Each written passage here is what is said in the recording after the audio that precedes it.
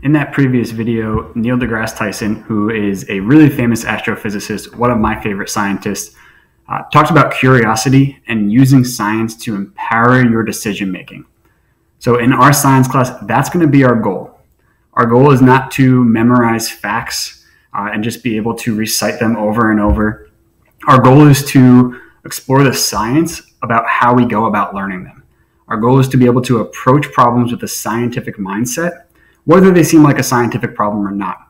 So I don't really care if you leave this class wondering like the difference between a convergent and divergent boundary and trying to memorize exactly what they mean. I more care about leaving this class when you look at a mountain, you say, I wonder like how that mountain was created. What can I do to investigate that? Why are there a whole bunch of earthquakes in this place where there's a whole bunch of mountains? Could that be related? And investigating those facts through a scientific method. That's what we're going to focus on a lot this year. That's what you've probably focused on a lot last year, especially if you had misspelling. And that's what I really want to highlight. Not just right or wrong, memorizing facts, but looking at things through a scientific mindset.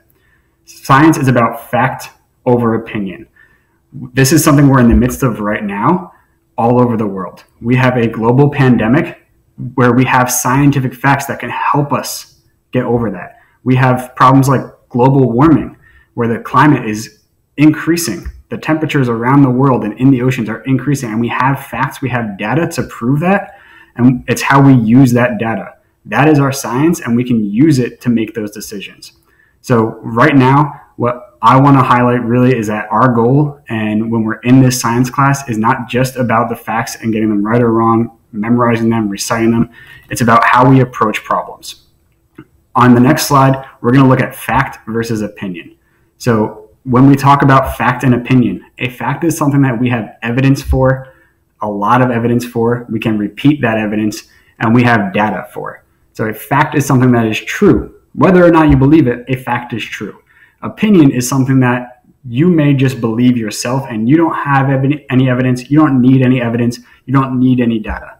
An opinion would be like saying that, ranch Doritos are better than nacho cheese Doritos. That would be an opinion. A fact would be like, Doritos have 120 calories per small serving. That would be a fact because we have data, we have evidence, we can test that, and every time we test it, we'll get the same results over and over. That same scientist you just watched a video with, Neil deGrasse Tyson, has one of my favorite quotes about science, that the great thing about science is that it's true whether you believe it or not. So that's what we're going to learn when we do all these scientific tests, that if you can repeat the results, then you have data, you have evidence to support it, you have scientific fact.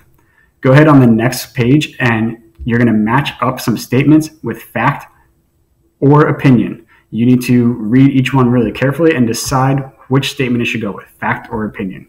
And as you go through this class, I want you to really remember that our goal in this class and what science should mean to us in this class is not so much the end result, not so much what you put on your paper or your test, but how we're actually getting there and the process we go through to find that evidence and to draw our conclusions.